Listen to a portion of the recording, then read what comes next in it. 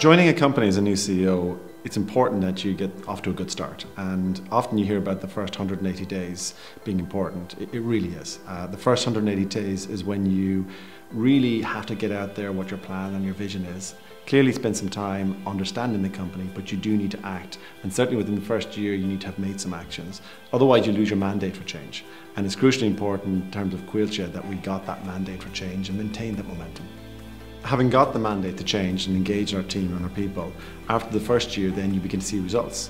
You see the performance of the organisation improving, you see the people are embracing the change and they're willing to go with you, and that's currently we've got good momentum in the organisation in that our people want to embrace this change and continue the transformation journey. As a leader, I think it's really important that you don't just put out a strategy or a vision, but that you genuinely try and engage with people.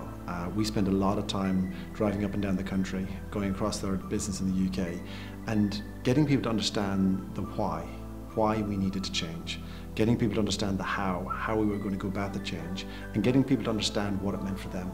And that was crucially important because everyone will look at this situation from their own perspective.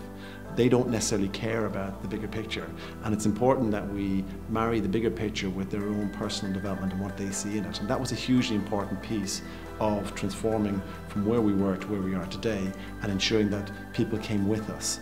Now, you don't get everyone on board, but when you do it on a human level with people and you properly engage with people, people understand why you're doing it. They will generally come with you.